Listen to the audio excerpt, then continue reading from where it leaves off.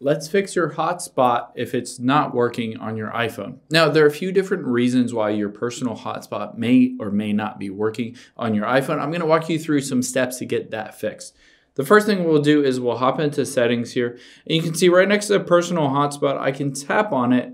Now, if it is grayed out, that most likely means because your carrier, whatever plan you have, AT&T, Sprint, T-Mobile, Verizon, whatever it may be, does not allow you to have a personal hotspot. So it is something that the carrier needs to allow you to use your phone as a hotspot. If it's grayed out, most likely that is the reason. Now on here, you can see I have a few different options. I can turn on allow others to join. I can set my Wi-Fi password to whatever I want.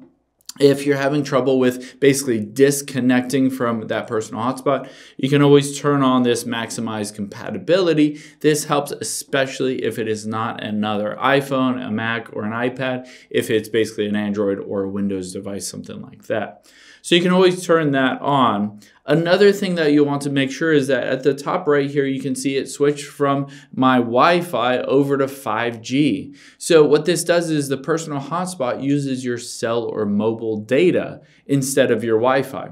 So it'll take all of your mobile data and it'll send it over to that other device using your personal hotspot. If you don't have a good signal wherever you are, then potentially you just will basically drop that signal from your personal hotspot to the other device. So check to make sure that you have a bunch of bars, you have a good and stable internet connection. Now, another thing that you can do is we'll go back here and we'll go to General and Software Update. Check to see if you have a software update. Sometimes the fixes for any kind of bugs for your personal hotspot may be in an iOS update, so just update your phone to the latest version. Now, the next thing that we'll do is we'll go back here and we'll go to the very bottom, and you can see shut down is the option at the very bottom. So just turn off your phone, restart it, and a lot of times that fixes any kind of bugs or issues connecting to your personal cell data or cell network, and then using that personal hotspot from your phone to whatever other device you're having. The next thing that you can do is tap on that transfer or reset iPhone right above it, and then we'll hit reset. And reset network settings, the second option. This will reset your connection between your phone and any kind of Wi-Fi or cell network.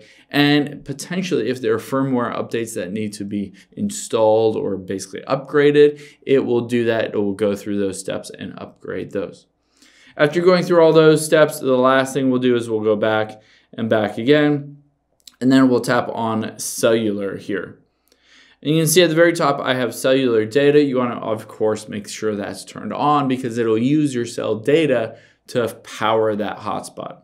And then the second option, cell data options, you can see I have data roaming turned on.